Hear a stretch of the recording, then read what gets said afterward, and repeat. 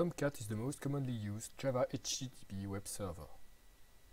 A Tomcat server can serve multiple web applications, which themselves may implement different servlets or web pages.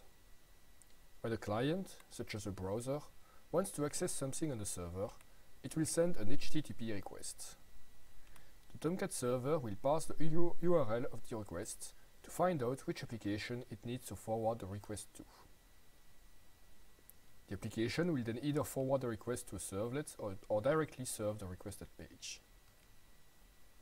Tomcat will generate an HTTP response with the results. We can use XAMPP to start a Tomcat server. Once it's running, it can be accessed in the browser by default on port 8080. At the root of the server, we find the Tomcat status page, which contains links to the documentation and to different management pages. If we want to look at one of those pages, we see that a login is required. User access to the management pages are defined in Tomcat configuration files. We can access those configuration files from XAMPP.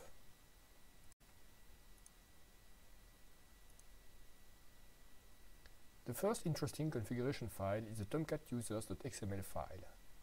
This is where we can define roles and users on the server.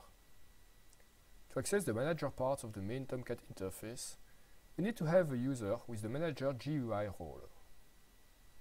Here, we have defined a default Tomcat user with different admin roles. Using those credentials, we can connect to the manager pages. Here, we can have information on the status of the server. We can also get a list of the applications running on the server and manage them.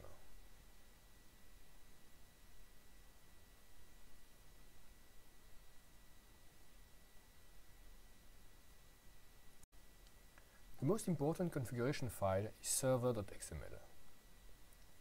The root element of the server.xml file is the server, which has a specific port on which it listens to shutdown commands.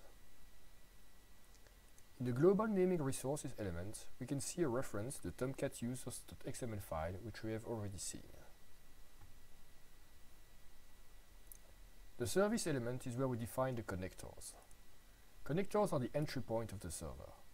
Here we can see a connector on port 8080, which is the main HTTP entry point, as well as a connector on port 8443 for secured HTTPS communications, which we will talk about more later in the security videos. In the Catalina folder, you can also find configuration files which contain information about different web apps that need to be deployed on the server. These files create a one-to-one correspondence between a path and a compiled Java web application.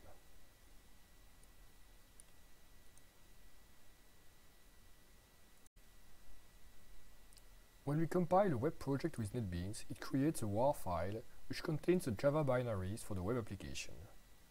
From the configuration file, Tomcat can get this WAR file and run the code that it contains to respond to the corresponding HTTP requests.